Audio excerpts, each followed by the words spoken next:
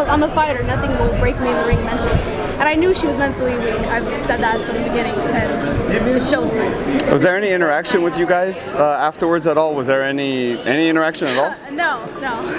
You like it that way? Okay, you're like. There'll never be any interaction. were you surprised how easy the victory was for you?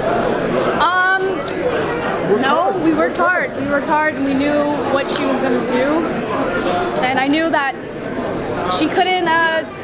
She's a cyber bully, but she can't bully me in the ring in person. I totally bullied her. I pushed her back.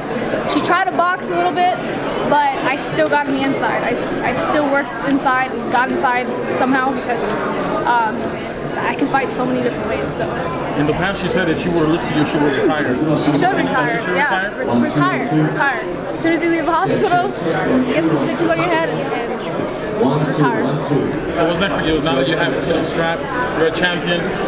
What do you want to accomplish next for 2020? Well, this is my last fight of the year, but in 2020 I would like to get world titles. I want to bounce at like 105, 108, and then, like I said, if it's a good fight, I'll fight at 112. I was gonna say, how did 112? Oh yeah. how did 112 feel? Yeah, it felt good because like a lot of you guys know, who've seen me fight in the beginning of my career. I've always had to fight girls who outweighed me by a lot, were bigger than me. But of course I had to take the fights because I wanted to fight and stay active. So yeah, I'm used to the weight.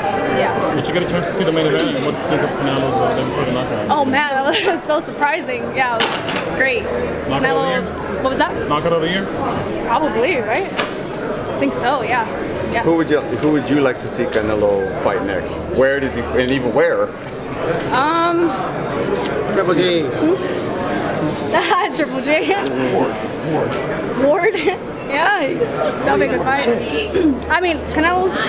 I think no matter who he fights and what weight class, like he's just at the prime of his career right now. He's just looking amazing. Yeah. Congratulations and enjoy this victory. Thank you. Thank you. Thank you, Coach. Thank you.